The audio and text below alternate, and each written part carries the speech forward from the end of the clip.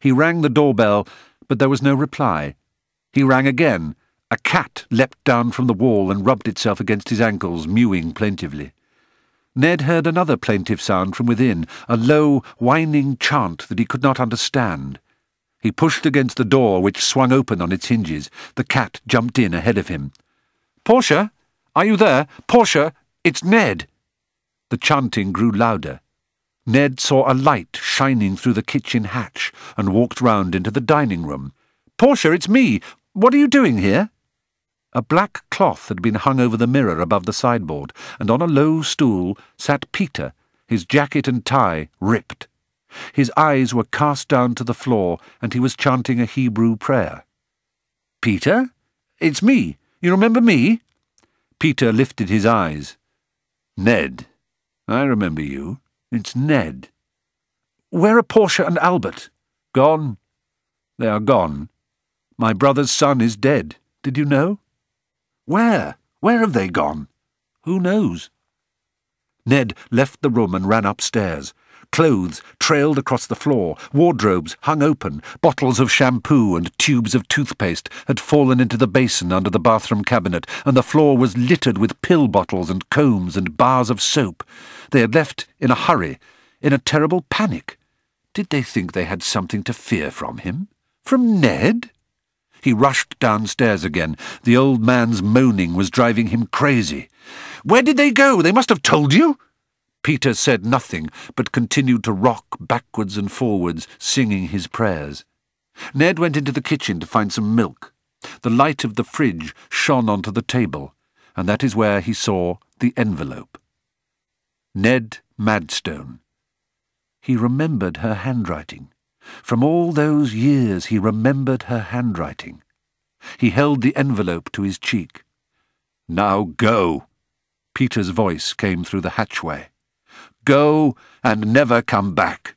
You've done enough. Go!" He sat in the car and wept.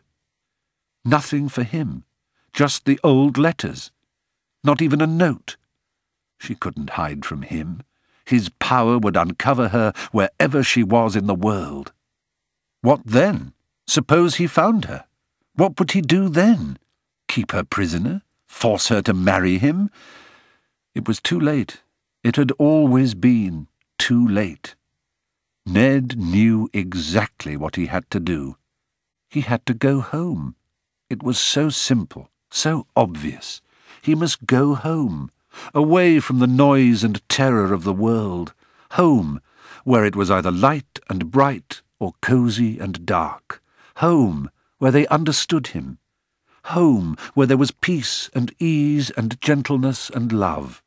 Home, in every language that he spoke, it was the best and strongest word. Home, his Swedish island, where his friends lived, and where the ghost of Babe would come to him and teach him more. He stood on the deck, looking back towards England. He let the pieces of paper fly from his hand and dart like butterflies in the wake. They came from the last century, an age when lovers wrote letters to each other sealed up in envelopes. Sometimes they used coloured inks to show their love, or they perfumed their writing paper with scent. He slowly ripped the last of them, just glimpsing down at a halved sheet. "I picture your hair flopping down as you write, which is enough to make me writhe and froth like a... I'll come back to you on that one. I think of your legs under the table, and 1,000,000 trillion cells sparkle and fizz inside me. The way you cross a T makes me breathless. I hold the back of my envelope to my lips and think of you licking it, and my head swims. I'm a dotty, dippy, dozy, dreadful, delirious romantic, and I love you to heaven." Ned let the wind whip it from his hand.